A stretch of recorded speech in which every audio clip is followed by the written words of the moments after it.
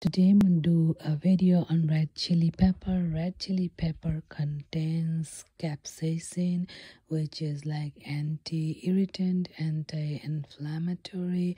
So it's rich in antioxidants and other compounds that soothes our digestive system, which people believe the chili pepper will actually irritate, but it actually soothes it. It's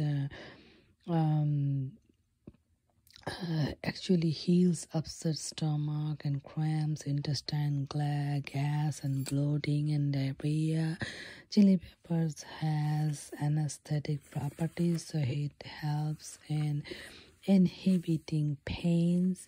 So when people are in a lot of pain, they can eat a couple of chili pepper, which is not really easy, but they can eat it with food. And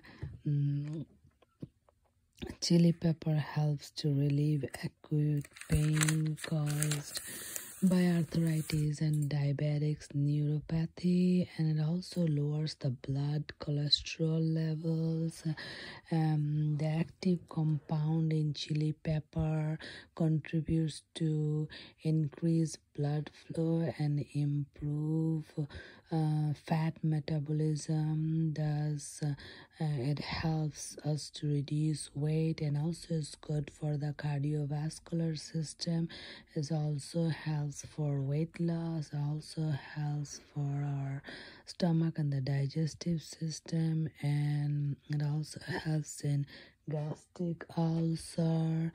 And chili peppers are rich in antioxidant components such as beta carotene and beta cryptoxanthin, which are also change in the blood, transform in the blood as vitamin A. And the lycopene in chili pepper is really good for our eyes, and it's protective for our cardiovascular system.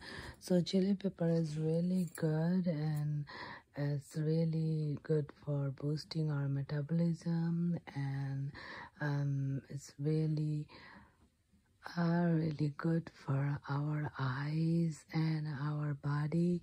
But be sure not to have too much, just once in a while, because it's also bad for the liver if we have too much of chili pepper, and sometimes bad for the kidneys. So don't overdo it. Like once in a while is good, but some people do eat a lot of chili pepper in places like India and Thailand. But sometimes they live long, they're okay, but depends, if their body get used to it.